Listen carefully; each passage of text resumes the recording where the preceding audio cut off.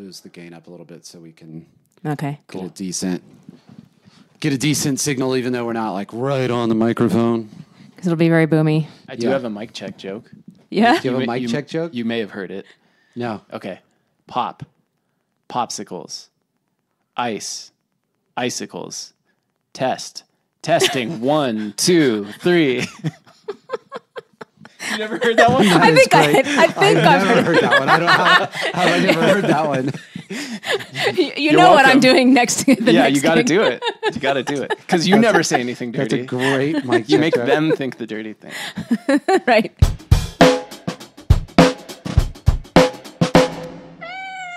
So, thank you for starting off this podcast, Nate. Ta-da. This is Nate Marsh. That's how we everybody. started. Yep. My bass teacher and friend. And vocal student. That's right. Former That's vocal right. student. Maybe sometime again. We'll see. Yeah. If I need it. And monster bass player, big, playing all over the place, Denver scene. I was just saying off mic before we started, you just recently wrote a master's thesis. Am I saying that right? Yeah, I just got my master's in May, and I wrote a thesis paper, which is free online. And I was telling Nate that I started going through it. I saw when you posted on Facebook and downloaded it, and it's genius. It's brilliant. It's great. It's Motown bass lines, jazz influence on Motown bass lines. Yeah, I think it's the influence of jazz on R&B electric bass, or maybe just R&B bass. But anyway, from 1960 to 1980, roughly. Yeah, and as we were saying, that stuff is so foundational to like everything else. Like I'm not really a bass player, but just even as a producer, like I want to know better how some of that stuff works. Yeah, for sure. You know, just to know what's happening when you hear that sound. Yeah, I mean, it's it focuses. It is kind of like an in the weeds academic thing, but it's also about why the songs, you know, Ain't No Mountain High Enough and I Wish by Stevie Wonder and et cetera, like why all these hit songs sound so good in the bass part and what, you know, the way that upright bass jazz players influenced that and how that all leads to just a song that sounds really good and makes you dance, basically. Yeah. Well, it's so easy to forget too how close that classic R&B stuff was to the era where it was jazz groups with upright basses. I mean, those were in, you know, the same guys' careers sometimes where, you know, exactly. They started, you know, upright bass in an acoustic jazz club. And then like, you know, 20, 30 years into their career, they're playing with Stevie Wonder. Theoretically, you know, not that literally that's anybody it. did And, that. But, well, you know. I mean, like James Jamerson, who's on My Girl, Ain't No Mountain High Enough, Shop Around, all that stuff. He started playing jazz and R&B upright bass, and then all the people he recorded with at Motown Studios in Detroit, they would do like a pop session, then have lunch, then do another pop session, you know, cranking out these hits in like a couple takes. And then that night they would go to the jazz club and play jazz all night. And then the next day they'd be like, hey, that thing we did at the jazz club, let's throw that into this tune and that'll be the intro. Oh, wow. I mean, it so was cool. like, you're totally right about the cross-pollination. Yeah. I need to be more on the mic. I think you guys are being a little more on the mic than me. Although I love creating editing work for you. So there is that. You create lots of it with all your ums. Well, before I forget, I just want to say thank you guys for having me. This is like a real pleasure. Thank you for It's my first coming over. time being on a podcast ever. It's kind of cool. You know, I've become a fan of the podcast, and you guys were really kind to give me a shout out when I was going through some hard times earlier this summer. Really appreciate that. And then, a few weeks ago, I think you were like, man, we just want guests. Anybody come on here? We're like, hello. Oh, that's so cool, man. So, that's so cool. Yeah. I'm a fan. I listen to every episode. So It's funny. That's so wild. I have started to listen to them myself. nice. No, I mean, of course, I throw them out there. I've edited them, so I've heard them start to finish. We record them, and then I edit them, and then I upload them. So I'm pretty familiar. But one day, for some reason, I started playing these podcasts, and I couldn't stop listening to them. I was like, this is actually really fun to listen to. I think part of it is that for musicians, I was saying in one of the other podcasts, like I'm really getting into the hang. Yeah. And like that's the thing that like playing music is the most fun, but just slightly less fun is talking about music and doing musician stuff and just kind of the life. And I mean, you know, you're backstage a lot or whatever, you know, like you don't always talk about music, but you're just talking about like what, and it's so fun to like just kind of talk about what everybody.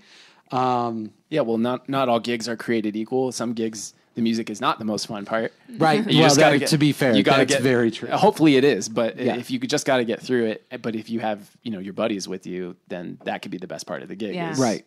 Yeah. We had a great dinner together, or we survived together. Right. Let's talk about it. You know? Yeah. You said you had a gig story from maybe this past week or so? Let's hear it. Yeah. So this is an exceptional story. I posted this story in the Gigs from Hell Facebook group. I'm going to have to go find that Facebook group. That's how exceptional it is. And it's a great group. You will love it. All right. Well, I know you guys had that episode with your friend. Gig Disaster. Raylyn, yeah. Where you were that was my favorite episode. Gig stories. So I thought I would come with one. So, oh man. This is a gig story. I don't want to spoil the ending. Okay. So, I was contacted by a friend of a friend, we'll say, about performing at his wedding. I play at a lot of private events, especially weddings. And I was contacted about playing at this guy's wedding, maybe in 2019 or early 2020, pre-COVID. Right. He lives in the UK, and they were going to have some sort of ceremony here. And I'm not going to name names. But anyway, he had to reschedule many times. And by the time... Reschedule the wedding? Yes, like the ceremony. Because of COVID. Yeah. Okay. My wife and I had to reschedule our wedding too because of COVID. Right. Yeah. Right. And then I think he was dealing with international stuff and all of that. So anyway, so I contact him a couple months out. So it was over Labor Day weekend was his actual thing in Evergreen. And I contacted him maybe in July about doing the gig in September. I'm like, is it still on?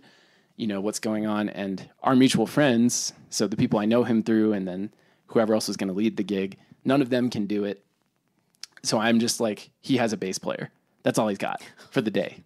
And I'm like, hey, you know, I don't really have to do this gig. If you want to get a DJ or something, it's fine. And he was like, no, can you call people? Do you know people? Can you put this together? And I was like, well, I guess you're my friend. You know, I'm thinking like, oh, you're my buddy's buddy. All right. Yeah. Come to find out, he's not really my buddy's buddy. He's just some dude.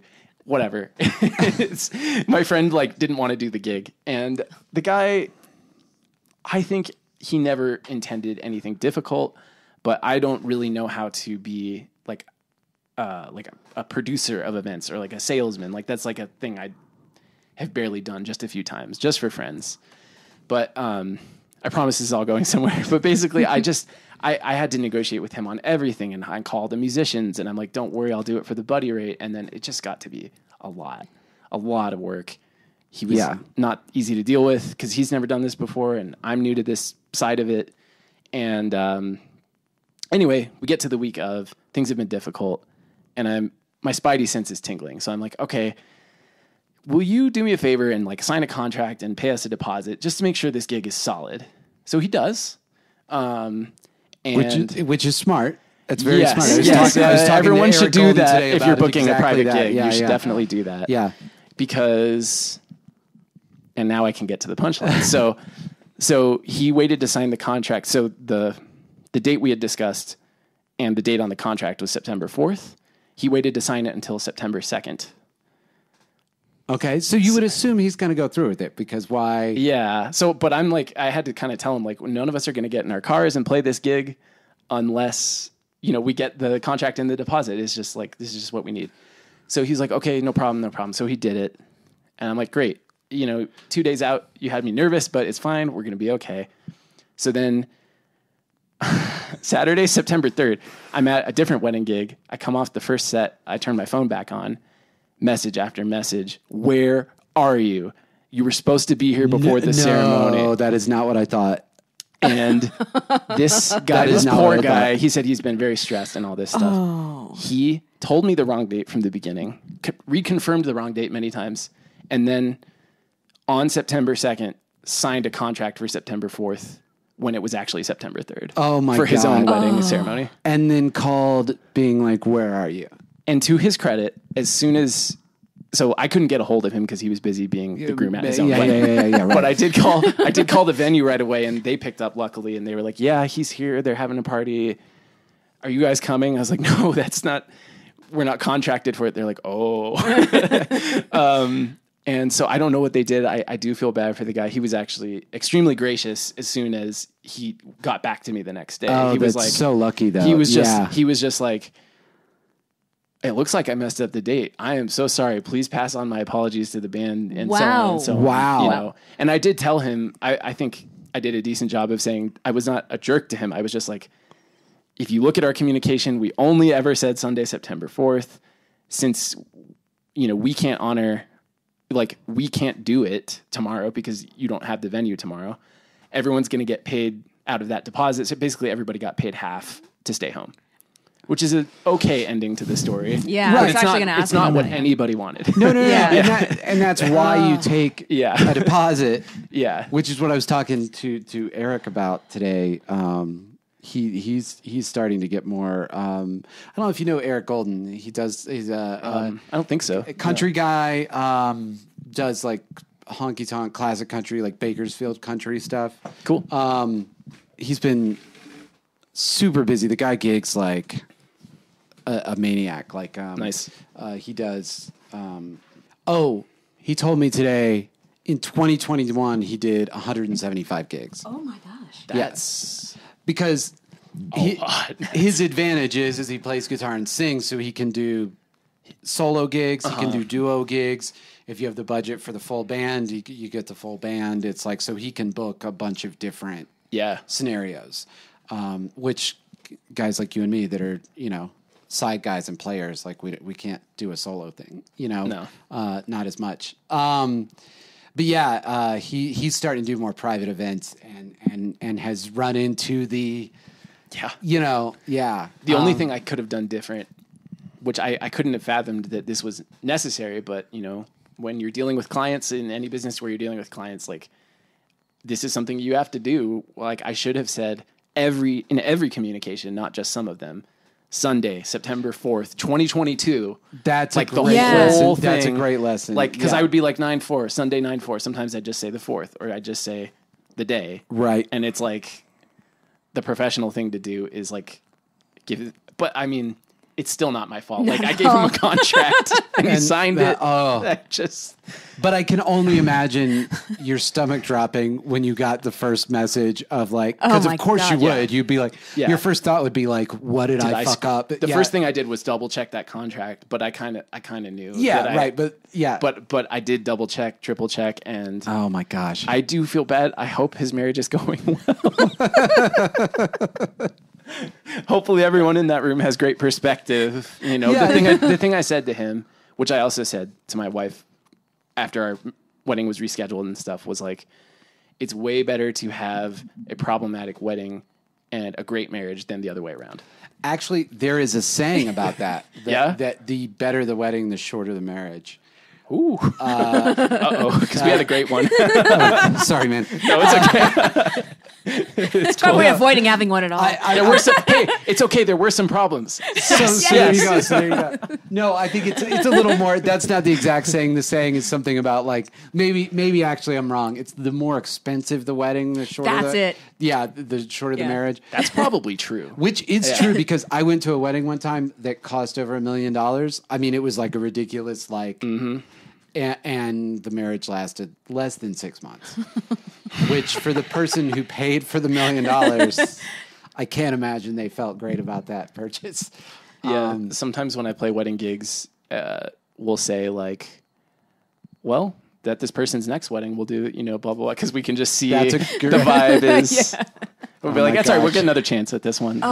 It's so interesting that you can tell so far in advance. Just, some of it's being not dark for sure, but and salty, but some of it is, sometimes you can. Yeah, you can see like these people aren't even treating each other nicely and they're getting married today. Occasionally you see people on their wedding day who are determined not to enjoy it. Huh. Bridezilla, Groomzilla, whatever you want to call it. I've seen we can get into that. Yeah, you've seen a lot more than I have. Honestly, that is why I do not do wedding gigs. Is because for whatever I can't deal with it. The energy. You know what I mean? Like, It's not like I do none. Occasionally they come up and it's fine, but I can't do many because I've had that same experience. And like, dude, it's just like I can't. It's just intense. Even if I don't personally get yelled at, I see it happening. Okay, yeah. I was gonna say, like, for me, if I can show up, play bass, and stay out of the way, right, I'm happy to do it. But this thing where I'm interfacing with the clients is like, unless they're like good friends of mine, right? Because I've had great experiences with that. But, Sure. But it's just the especially energy. The expensive ones where they're paying good money for the band. Yeah. Sometimes there's real problems there. Yeah. I know. And if something does go wrong, I like take it home with me in a way that I don't take stuff home from other gigs. And it's just not worth it to me to feel bad for days after a gig because like there was a crummy vibe, or maybe just the band wasn't very good, but we were getting paid really well. And you're like, ugh, like this was their special event and we sucked. And like, it's just like, now I'm going to feel bad for a week. And I just, but that's probably just me being a baby. But I wouldn't say that's you being a baby. I would say it's you being like not jaded. Like that's a good point. Like still caring a lot. And it is one of those things where you get exposed to it a lot and you start to be like, Ben had some mistakes. Yeah, there were some crossed wires. This thing went wrong. Somebody dropped a ice sculpture, whatever. Yeah. As they do. Yeah. Well, like there was one time where it was like a big fancy mirror that had everyone's table assignments, and I showed up for sound check and it was already broken on the ground. Oh no! Yeah. So like it's just if anyone is planning any kind of event, wedding, anything, something will go wrong. You can count on it. Yeah, of course. You hope it's something minor, but like you have to embrace that's just part of. Yeah, I don't know. But before I forget, I don't want this. Like, I want your listeners to still hear about your guys' week, and I'm curious as a listener how your week was. No. We heard about that gig. How was your week other than that? How was my week other than that? It was a cool week. So my wife just started her job at a law firm. She just graduated from law school. She took the bar, and she is getting her bar results next month, but the firm's already hired her. Very smart choice because she's the best. I'm sure. But yeah, so we're adjusting to that. And what kind of law is she specializing in? Natural resources law. Oh, cool. Yeah. Wow, great. So that unfortunately is going to turn out to be a good field. Water use, land use, all kinds of things. Anyway, I'm super proud of her. Yeah, of course. So trying to support her for that. Just enjoying the heck out of our puppy, who is 10 months old. Percy the dog, she's the best. And then I had a couple cool gigs. I played a wedding in Aspen. That was like one of those ones where you get on the gondola and you go up to the top of the mountain. And we were up there till after midnight, which was a long day, but it was really beautiful up there. Yeah, Have you done a gondola gig? No, but we ran into. I've never done one of those. I couldn't do one of those. My fear of heights is like. Oh, really? I couldn't do it. That gondola ride down in the dark by yourself is not the easiest. Yeah, weird. I literally couldn't do that. Yeah. Oh no, I did one at Keystone once. We were providing our own sound too, so that was fun. Oh yeah, bringing the sound up. Yeah. Oh, was it the one where you have to do two?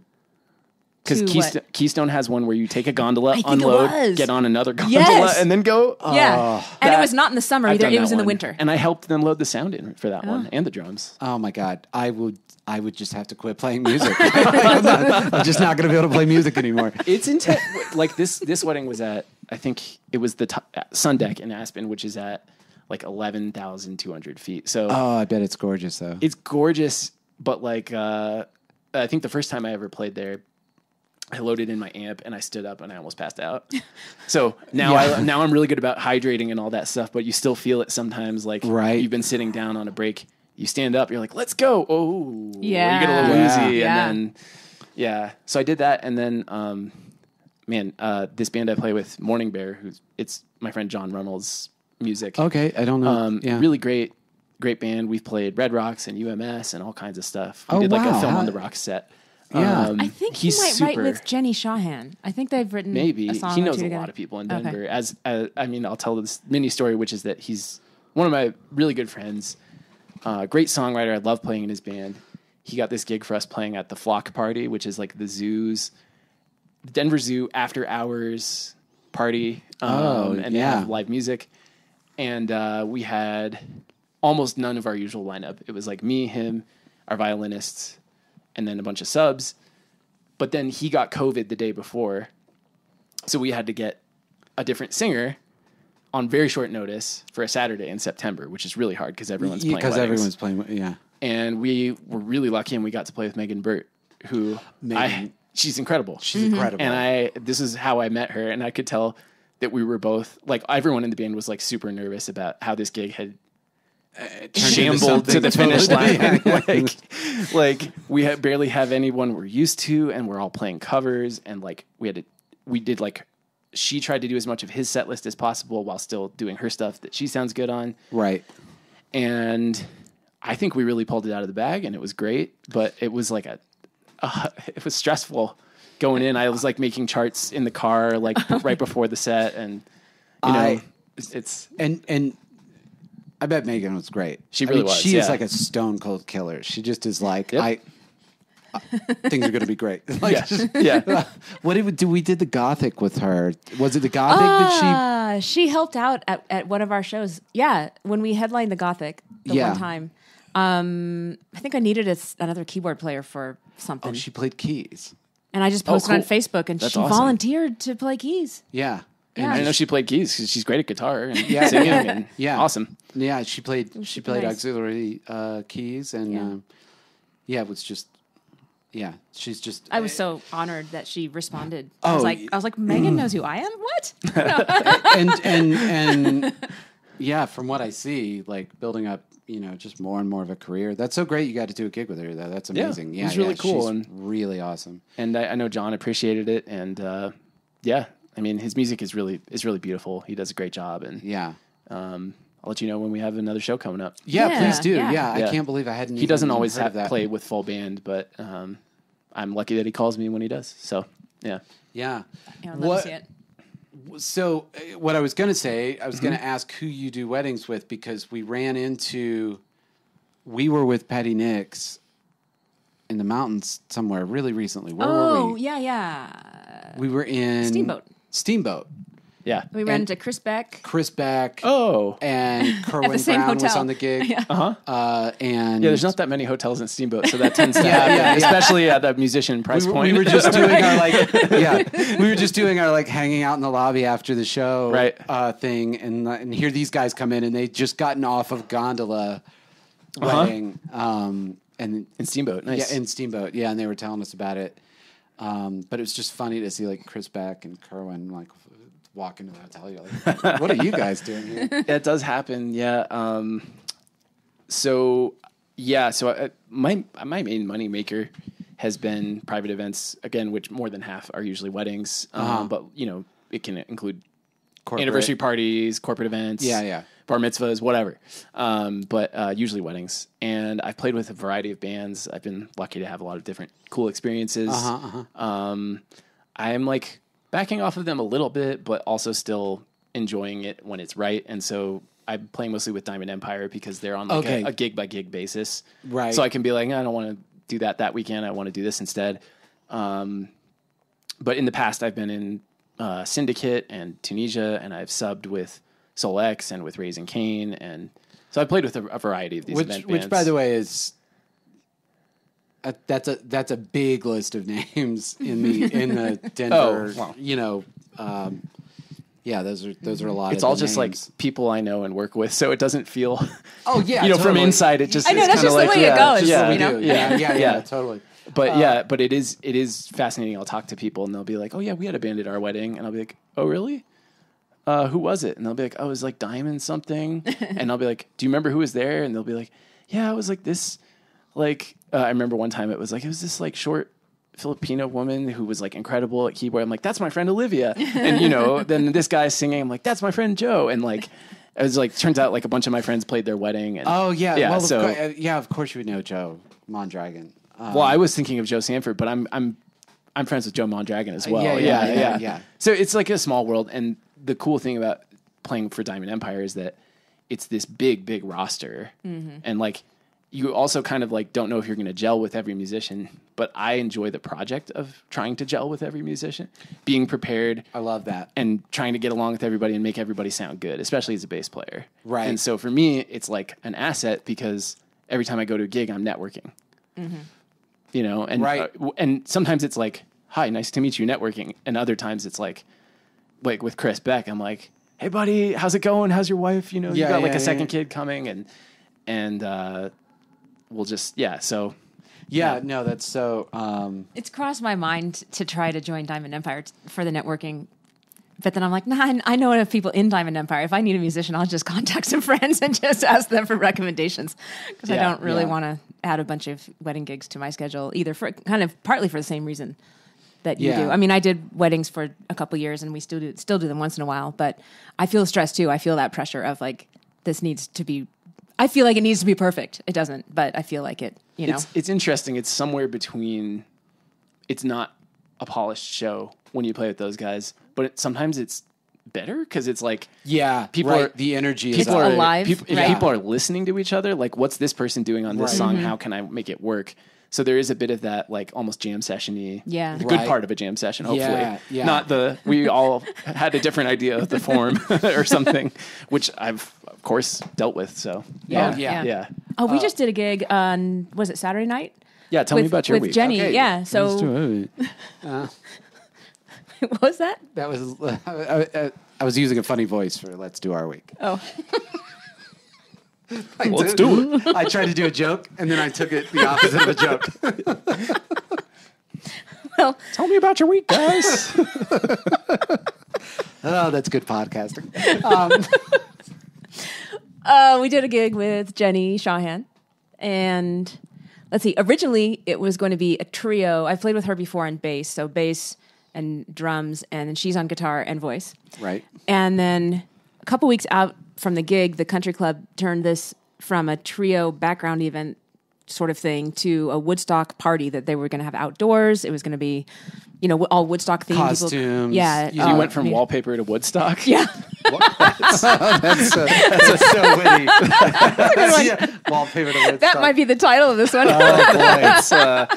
Well, just like that thing over like, oh yeah, can you be like pleasantly not being noticed back there to like, everyone's going to be looking at you. It's a show. Oh yeah, it was going to be all like we're naming big it after sound a system. famous concert. That's no pressure, right? So she pulled together a band. She asked if I minded if I went from bass to vocals, and she got a different bass player, and I was like, dude, whatever you feel like you need to do, especially since it went from like, I think from 3 hours to 4 hours, and with 2 weeks notice, and I've got lots of stuff going on. I was like, it's going to be a better show. It's going to be a lot less stress for me than trying to plan that on bass. So she got Jeff. I forget his last name, but Jeff was great. Really great bass player. I can't remember. Begin with an F. He had a Diego bass. It was like a 60s, like an actual 60s. I've never seen one before, but it was... I'm not sure I know Jeff. I'd like to, though. I like knowing bass players. We'll find out his last name. He was a great guy. Cool bass player. So anyway, and then it was Ryan Elwood on drums. Yeah. And you on guitar. Right. Oh, and cool. me as second vocalist, background vocals, and then some leads. Yeah. And we didn't have any rehearsal, and we had the song list 5 or 6 days ahead of time. Yeah. And it went great. Nice. It went just great. Yeah. And I'm with you. I love gigs. Maybe it's just been happening the last few weeks, and maybe it's a reaction to the Petty Nicks thing being like such a well-oiled machine. I've been enjoying gigs where you don't know how it's going to go. You've really got to listen. You're on your toes. You're like switching stuff up. I vastly over-prepared for the gig, so like I knew all these solos note for note, and then we like got into playing some of the songs, and we're like, oh, we threw the form out the window, so we're not doing the solo, and or just the feel is so different, I can't even like wedge the actual whatever in. Yeah, but props to you for being over-prepared, because that's like, go ahead. I want to go on a tangent about being prepared for gigs, but we'll be here all night. It was sort of more fun to like feel out the like feel and like, oh, that's where we're putting the that's where the groove is. Mm-hmm. That's not maybe where the groove is on the record, but like once we got 4 bars into the song, it's pretty clear we're putting here's where the down is or whatever. And so that was a fun gig. Friday we did. That was the Louisville Free School fundraiser with Dave sponsored by Keene Mortgage. Dave Stasny's company. So that was us playing first, and then Journey to the Heart playing second. Yeah. And unfortunately, the weather having changed They took us this weekend Friday or Saturday? That was it was Friday night. And so they took us. So it was the first day that it got cold and rainy. Yeah, I was playing outdoors Saturday night, so I feel like it was. Yeah, we were covered, but it was a little chilly. But I think we played well from bass perspective. I played well most of the show, but I had a total brain freeze on the first song. Like, I looked at the bass and it was like a foreign, like, I was I don't know where this song lives on the bass. I was like, I'm looking at my iPad. I'm like, and then you just like get this panic moment where like, I can look at the numbers on my chart and be like, and the key and be like, but I don't know where that is on the bass. And it's just like, it took me like a verse and part of a chorus to get myself together. Yeah. That'll happen. I always feel like the best thing to do in that situation is pick a spot that you know is enough time ahead that you can recover, and then just jump in then. Lay out until then. And there's a saying, that's a great tip. When in doubt, lay out. It's not wrong. Tip. And like, definitely like when I'm flustered, the worst thing for me to do is to try and interject the thing that I missed 2 bars back. Right. Because I've been freaking out for 2 bars. The best thing for me to do is to be like, I'm going to give myself 15 seconds or 30 seconds, however many bars. Right. Yeah. And then I'm going to jump back in. Yeah. Something like that. And you know what? I've never thought about it, but I do the same thing when it's possible. Yeah. You know, I'm just going like, I don't know what's happening. I'm just going to try to come back in on the chorus. And I'll spend the verse trying to remember what's happening in the chorus. You probably did a version of that ultimately. Like I was in, playing real quiet. Justin didn't know I did anything wrong because I knew I was off, so I was playing very quietly, and I was like, that's not the note. That's not the note either. Yeah. The only thing you did wrong was tell him after. He might never have known. That's totally. Yeah. It was funny though. On the way there, we were talking, and I'm still more nervous to go do bass gigs than to go sing. I mean, because I've done maybe 1,000 times more singing gigs than bass gigs. Yeah. You have done a lot of bass gigs, but it's just not the same. I've probably done 100 bass gigs. And your toolkit of how to get out of things or deal with problems on vocals is so much. Well, there's less bigger. Pressure on the vocals. Well, that's the thing. Too. Like, Yeah. I feel So like much greater pressure on responsibility. bass is the responsibility. most pressure. Yeah. And so we were talking about that. Like, it's not just the lack of experience, the relative lack of experience. It's that I feel so responsible. Yeah. On bass. I know years ago when I lived in Jacksonville, I did a lot of bass fill-in gigs. That was just, I started saying I would take them. Not that I'm even a good bass player, but I started saying I would take them, and so I started getting called all the time for that. And it was so interesting playing bass because as a guitar player, nothing you do as a guitar player is going to clear a dance floor. But as a bass player... or make the whole band go... Exactly. Like swivel around like, what? And just the level of like, as a guitar player, I can zone out a lot where I'm sort of floating through the music, which I love. I mean, that's your job, right? That's where I love kind of living is like floating through it. With bass, man, you got to be like on it. And it was when I first started doing a lot of gigs on bass, I was like, wow, this is like, that's a job. You know? Yeah, I thought it was easier than guitar at first because I was like, only one note at a time. Yeah, right. I often say like the mechanics of playing the bass are probably easier than playing guitar, but the role of being a bassist is probably harder. Yeah. Like, because you're the one everyone is listening to so that they don't screw up or get lost. Right. So that's like, you probably felt like you're like the bottom card in the house of cards. Yes. Right? Like, Yeah. That's, yeah. So you said you were going to go off on a tangent about being prepared for gigs. Oh. I'll let you go a little ways. Okay. Well, I think that you were saying wildly over-prepared, knowing all the solos note for note and stuff. And it's something that my teachers told me and that I've really come to appreciate being out and gigging for a while now, is that the best thing you can do on a gig is not be like an incredible shredder necessarily, or even necessarily be a fun person, although that's important. Yeah. The best thing you can do is just be prepared for whatever the gig is. And that will keep you, if you're trying to work, that's very important. If you're trying to have people be happy with you, it's very important. And it's really just a sign of respect and a good thing for everybody. Right. And it often does not require a huge time investment. just to do that. Just make sure you know the form on every song or something like that. Mm-hmm. Right. A few hours of homework will just yield, or minutes even, will just yield such a better gig for you and everybody. And on bass, the pressure, like I said, it's especially acute on bass, I think, and maybe drums as well.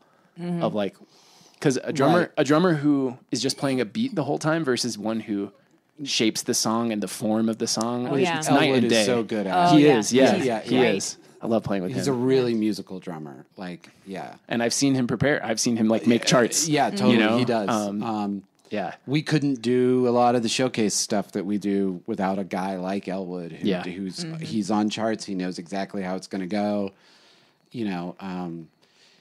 I did an interesting thing. Speaking of this week, I prepared for this gig differently than I normally do, partially because a lot of it was classic Rocky type stuff, which I grew up more in that world. So a lot of it was like, not that I knew the songs, but like I'd heard them on the radio forever. Sure. But instead of my normal process is I sit down first and go through song by song and make out charts. And this time I did the opposite, where all week I was just putting on the playlist or whatever and just playing through stuff. And then the day before the gig, I sat down and made charts. Oh, that sounds nice. And in a weird way, it worked better because it was like I knew so much better what I needed to put on the chart to remember. Like, what's the thing I keep missing? Where's the stop I keep missing? My chart might just be, don't forget to stop here, or solo is after the second chorus, or just these. Because other than that, I've kind of been playing it every night for a week. I basically know it. I'm just using my chart for the big reminders rather than charting it out and then just basically doing the gig reading. It was kind of like, which I often do, right? But this time I kind of did it the opposite. I just kind of lived in the songs for, we got the set list kind of short notice, but so I didn't have that much time. But I like that. I'm learning the next song for Cody that way. Somebody to Love, Jefferson Airplane. Nice. So it's for cool the E-Town Hall thing. Yeah. So, I learned in Boulder? I like that venue. I've never been there. I saw some That's a photos cool of it. spot. Yeah. Yeah. Cool. But so I learned all of Cody's stuff at first from literal sheet music, not even charts. Like note for note sheet music. Adam Revell made a lot of it. So and he made like literally like notated bass. Yeah, the bass line written out. Adam is the best. I've played a bunch with Adam, and I love Adam. Yeah. So that gig that got canceled, it was going to be Jacob singing, Adam on keys. That's right. I heard it was going to be an awesome band. Yeah. Oh, that's so. Yeah, what a bummer. Anyway, so I learned all of Cody's music, like note for note from sheet music. Then I made charts, so I was working off charts. And so the first gig we did at Soiled Dove, I was reading sheet music. Right. The second gig, I was on charts. And it's taken me a long time to get off charts in that band because I'm used to playing off charts with him. Right. But these last two gigs this weekend were the first ones where I had everything memorized, basically. I had the charts there in case I needed to remember a key or I can't get the song in my head. What's the groove, or do I start? Yeah.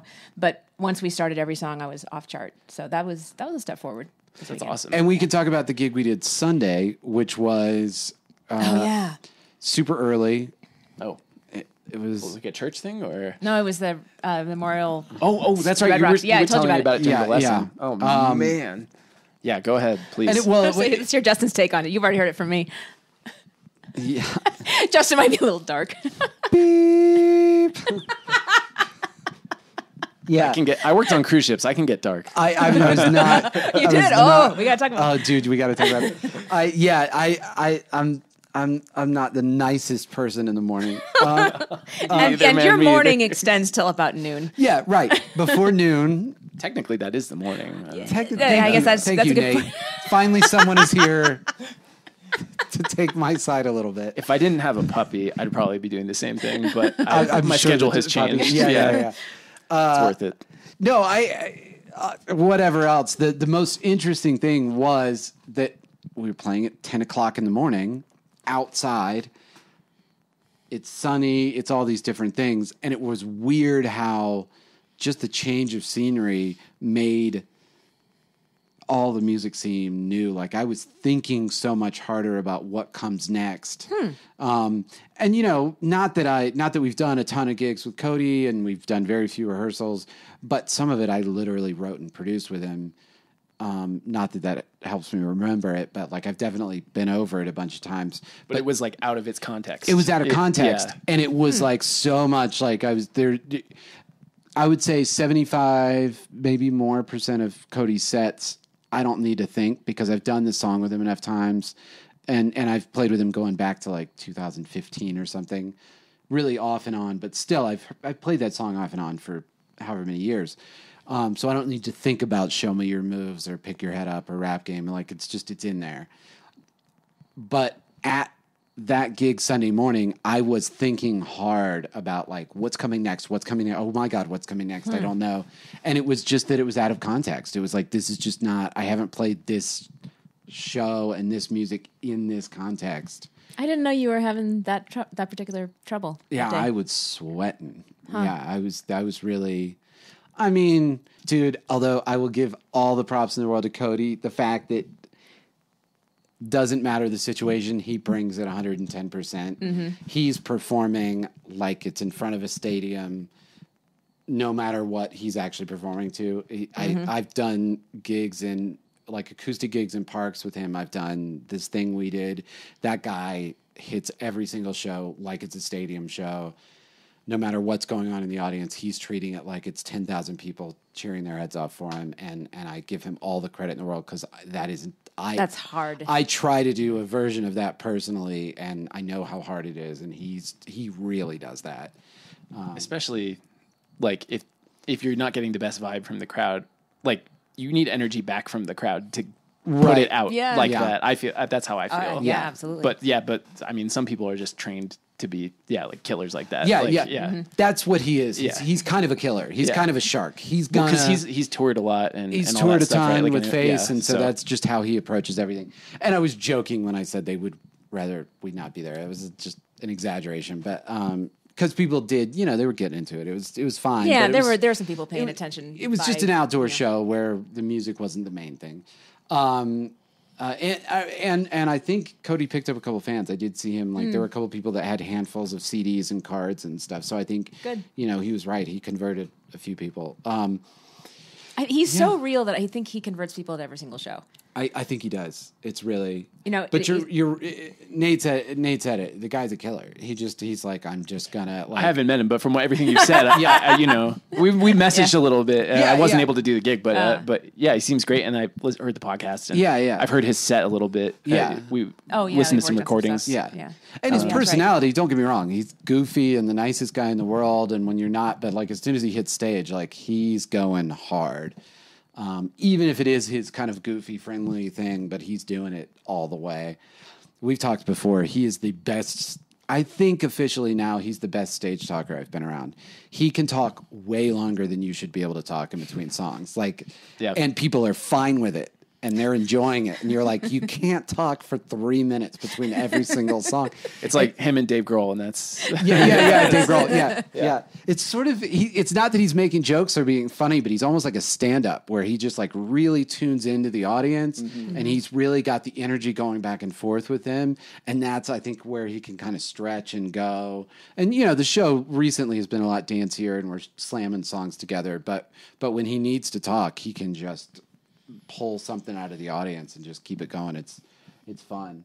And then anything else from this week?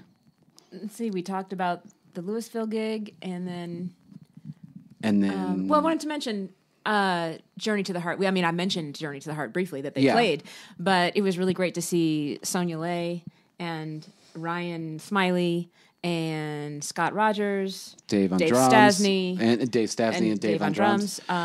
And there was a new bass player in Journey to the Heart, Greg, I think was his name. I didn't get to meet him. I felt bad. And then the keyboard player / rhythm guitar, I didn't catch his name. I think I know his name. Taggart is his last name. Okay. Anyway, it's just the singers in that band are so good. Oh, they're phenomenal. The two female vocalists, they're just freaking amazing. And the coolest thing that I learned at that show was, so Sonia took lessons from me a few years ago. It was like 6-7 years ago, because she was losing her voice doing shows. She's really naturally talented. She was a drummer first, really good at drumming. She's an incredible musician all around. Just her ear is amazing. But she was losing her voice. So she did some lessons with me for maybe a year. and she's been doing more singing now and has not lost her voice a single time since then. Oh, that's awesome. Yeah. Yay, and she's me. doing the big screamy, heart, like, oh, nice. Oh, that's a win for her and for you. That's great. Yeah. It was, I'm sure, great to hear. Yeah. So there was that Friday gig, then we had the Saturday gig with Jenny, and we had the Sunday gig with Cody. And then now it's today. And I just had a bass lesson. Yeah, it was cool. It was good. This is the first bass lesson we've had in person ever. I know. And we started during COVID, or is that really true? I think so. Yeah, we've done them all online. Yeah, it's so convenient. But it is so. Yeah. But man, there's some stuff that you can only do. Nate ironed out some stuff. Just like, boom. He was like, try a little bit less tension in your left hand. I was like, oh, suddenly I can move quickly. Yeah. That's the fastest I've ever played that lick. I was like, thanks. I'll see you next week. No, it's just you probably taught more lessons than I have, but it is such a cool thing when you are just saying you're kind of doing the thing you usually do, and it just hits the person at the right way at the right time, and that's like it makes you want to keep doing it. It's like a cool moment. Yeah. So, yeah. Let's do our takeaways. I'm trying to make takeaways a thing. What are our takeaways? Yeah, so that there's some vegetables in this podcast. Nice. Yeah, that's good. We've had a few scattered throughout. Yeah. I've got the takeaway of if I'm having a brain freeze on bass, I need to look ahead, figure out where I'm going to come back in, that I can like take a breath. And I'm going to remember that too. That's a good one. Great one. Yeah. I think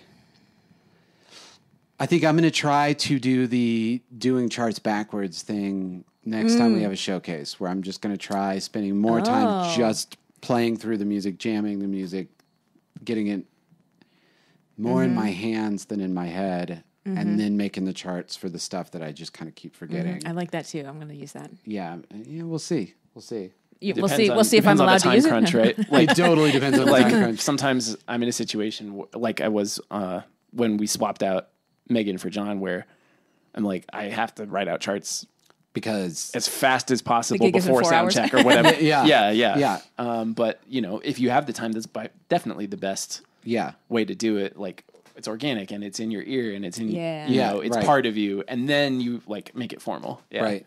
Because it is hard reading. I mean, there's certainly no performing. I mean, you can perform a little bit while you're watching your chart, but it's barely, because like the moment my eyes go off the chart, then I'm like, when I go back down, I'm like, where is it? Yeah. Nate, what's your takeaway for the week? My takeaway for the week. I liked what you said, where you were talking about Cody, about being able to bring it no matter what the audience is giving you or not, was how I interpreted that, of like, it was weird. It was in the morning. Like the event, it was like a 9/11 memorial event, right? Right. And so like him bringing his thing, that would get in my head of like, do they even want me here? Like, what do I do? What do I do? But just that commitment to giving it your all, regardless of the context, is like such a admirable thing. Yeah. I could stand to do a little more of. We could all stand to as a sideman, sometimes I'm like, like I would just be playing, I'll be like, I'm just not feeling it. I just got to do my job. Or whatever. But then just the idea of being like, well, I'm just going to crush it for me, and they can take it or leave it. Yeah. That's a great take. I knew something profound was coming from you, man. Well, I also, I was waiting for it. I'd be remiss if I didn't just say like, I really enjoyed listening to the podcast. Not just because it's like a hangout, but also because, like you were saying earlier, like, oh, maybe I care too much. Or you didn't say it that way, but you were saying like a wedding gig, like it'll just be in my head about how well it went or didn't go. But like for me, I do get jaded sometimes, and listening to people who care about music as much as you guys do is really inspiring. It like reignites the flame a little bit. It's like other people really listen and really care. Good. Like that means I can keep doing it, because oh my God. Sometimes sometimes you're just like I wanted to do this professionally and I'm doing it professionally, and now it's kind of a grind, and sometimes it gets in my head, and then it's whenever I can like go to a great show or hang out with friends who really care about it, or listen to people who really care about it and talk about caring about it. Like set list construction and the energy of the crowd and all the things you guys discuss. It's landing. Oh my gosh, you made me feel so happy. I know, I'm getting a little ready. Well, good. You should be proud of your podcast. Thank you. Oh, that's so nice, man. It's good you're crying. Well, hopefully we'll be working with you more as time goes on. You know, you're doing our next showcase, and hopefully all the ones after that. And, you know, maybe there are other ways that we can keep working together. It's always a pleasure. And yeah, I'm excited. I was saying I'm excited. The last showcase we did was like in 2018, and there were like 5 people singing. And now you're doing like 40 tunes. And bring it on. Let's make some charts. Let's make some charts.